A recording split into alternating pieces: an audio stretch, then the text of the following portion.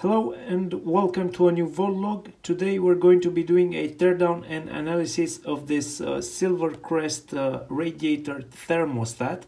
So Silvercrest is a LIDL brand as far as I know. You'll find these products in LIDL shops, and I paid about $15 for this thermostat. It's compatible only with radiators that have special thermostat type valves. The ones that have a push pin which controls the flow, and since I don't have those installed on my radiators, I have also purchased one of those thermostat valves so we can see it in action. But first, let's open the box of the thermostat. So I get a user manual inside. This looks like a brochure with the compatible valves, and I have a Giacomi valve, but it doesn't really look like the one pictured here because mine has this blue plastic end cap, and I'm not sure if I'm supposed to remove that or keep it, but anyway, here is the thermostat.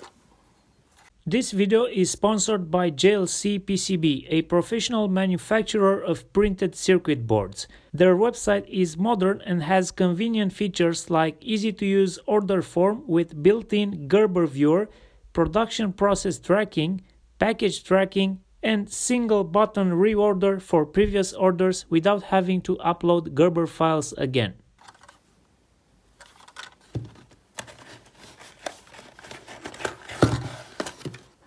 The box said the batteries are included. So yeah, in here we have a couple of adapter rings, and surprisingly they included Varta industrial AA alkaline batteries. So this is a first. You don't get Varta batteries too often, but I guess made in Germany, maybe that's why. Although it's hard to believe how they can build and ship something like this from Germany for just $15 retail price. And they also give you this screw in here. I'm guessing this is used to hold the adapter rings. We'll see about that later. Now this thermostat doesn't have any kind of wireless connection. You have to set it up manually using these buttons. However, I've noticed that in other countries, LIDL sells a similar model, looks the same, but also has a Bluetooth connection that you can use with a smartphone app to configure it with ease. I'm going to go ahead and speculate that LIDL decided to sell these so-called budget thermostats without the Bluetooth module in East Europe, while they sell the better equipped module in Central and West Europe. Let's try to put some batteries in and install the thermostat on the valve I've got to see if we can take a look at how it works.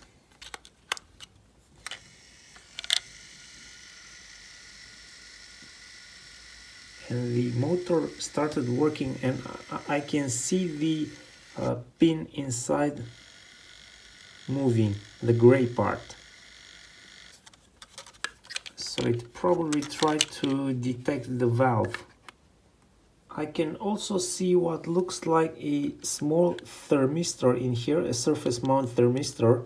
It looks like maybe an 0603 packaged SMD thermistor, which is right here. So judging by the exposed slot so that it can couple with the ambient air, I think they use that for temperature sensing. And I've always wondered how can they sense the temperature so close to the radiator, because this is going to be sitting like 10 centimeters away from your radiator, which is going to be hot. So how can they get an accurate reading? Because 1 or 2 meters away where you would normally sit, it's going to be colder. But anyway, this is how they do it on all of these thermostats. Now looking at the valve, you can see it has a pin on this side, and this is the pin that controls the flow of water through this valve. And if we look inside, if I push that pin, you can see that rubber part that moves in and blocks the water path. So I would say this is a normally open valve, and if this pin is pushed, it will block the flow of water. Now let's see if I can install this, maybe using one of the adapters on the thermostat.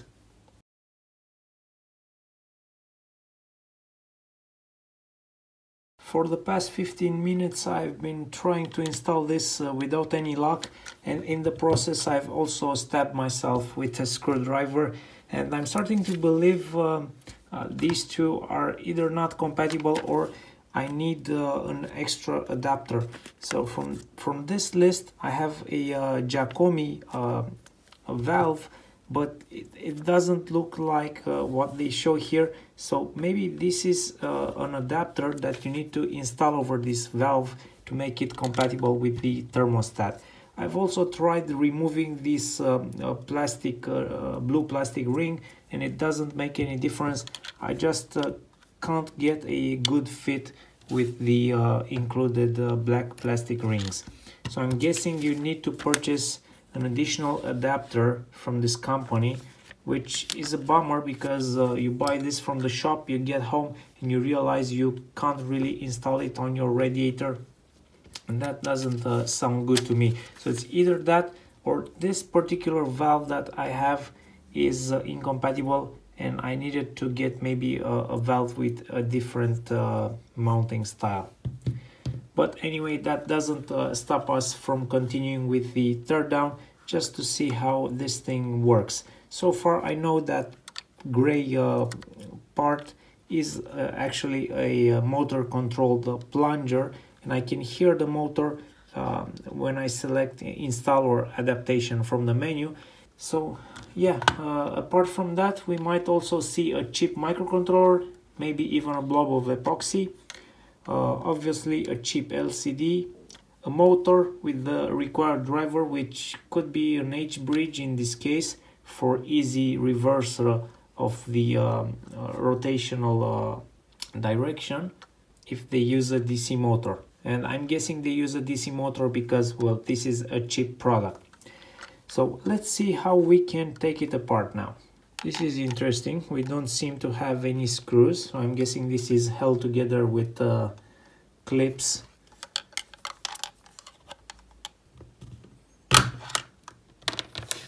Okay, so that was easy.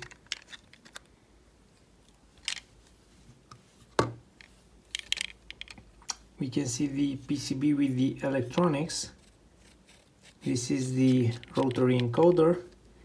We have a DC motor and a really big reduction for this motor in order to get the torque necessary to push that plunger, because it's not easy to push this even by hand. You do really need to put a decent amount of force to push that pin. So that's why they need this big reduction on the motor to get the torque necessary. So I kind of like how it's built because it's very easy to assemble and disassemble. You have the motor, and they even have a connector on the motor. It's not soldered. So obviously they built this thing to be easy to assemble. And it looks like the PCB is attached to the case by melting those plastic pins. So I'm gonna have to cut those to remove the PCB. I've taken a closer look at this thermostat and its internals, and I have identified a few things. So here is the front case. It's one single piece. Here is the LCD connected with a thin zebra strip. Here is the main PCB. We have an encoder here. Looks very similar to the ones used on computer mouses. The microcontroller we have here is an MB95F374L. It's made by Cypress. It's now an obsolete part, but looking at its datasheet, I can understand why they chose this part. It was, I think their main requirement was to have an LCD driver, and this microcontroller has a built-in LCD driver. It has a 10-bit ADC, so they can read the thermistor with that, and it also has 20K of flash, which should be enough for this application. Also, cost was probably a good factor for choosing this microcontroller. I think these were very cheap to get. Right here it seems like we have some kind of optoelectronic device. This, I think it's used to detect the movement of the motor.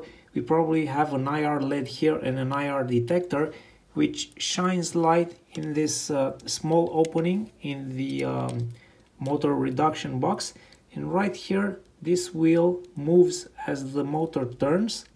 And as you can see, it has that small white plastic part that will turn in front of this sensor, and that is used to detect how far the motor has moved and if it's stalled or not. There is no current detection on the board, so that is what they use to detect the end of race for the motor.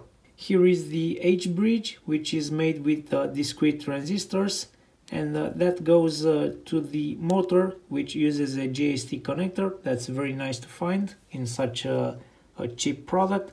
On this side we have the small thermistor with some cutouts to maybe isolate it from heat generated on this PCB.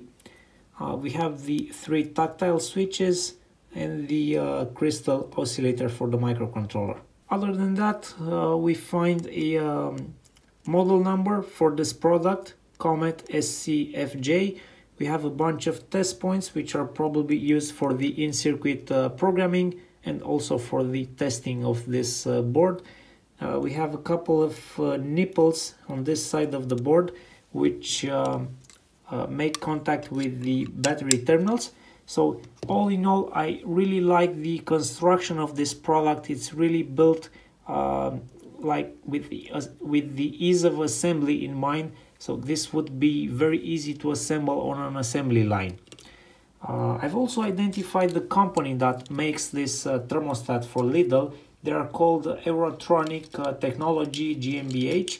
So they're a German company, and it looks like they make their parts in Germany, because we can also see this motor assembly, which is marked Eurotronic, and I think they make these themselves.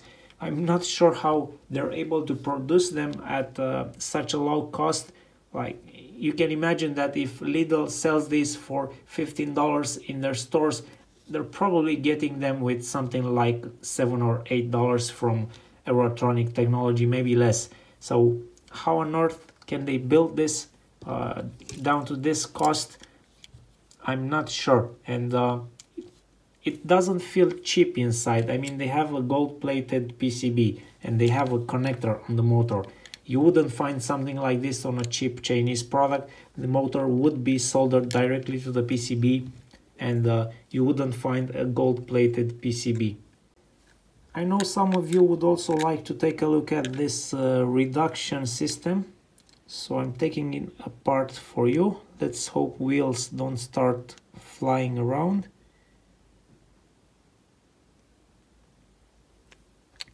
Yep, so as expected, we get quite a bunch of cogwheels in here to get that reduction. They're all plastic, so not sure how long they will last, but if they're built from the right materials, they should last. One thing that strikes me is there isn't a lot of grease inside this mechanism. Maybe a thin layer of silicone oil, maybe, but there is no other kind of grease on these wheels. One last thing I would like to mention before ending this video is the power consumption. So I couldn't have it installed on a valve and check the actual standby current, but I would assume this error mode where it doesn't detect it being installed on a valve it's pretty equivalent to its normal standby mode. So while being in standby, I'm going to quote it at 27 microamps, and while it is adjusting the valve through the motor, it's pulling about 65 milliamps, and that takes a full adjustment takes about 10 seconds, I would say. So considering these values, you could calculate the battery life, but it would depend on how many adjustments it would have to do on your particular setup. I think that's a pretty low power usage, and considering the two AA batteries that it uses, I think it's a pretty well optimized system.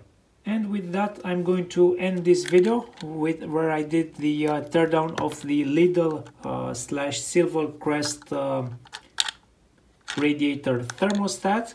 It was pretty interesting to find out it is so well optimized for production and for assembly. I hope you enjoyed this video. Don't forget to subscribe and maybe hit the thumbs up button on this video. Thank you for watching, and I'll see you next week.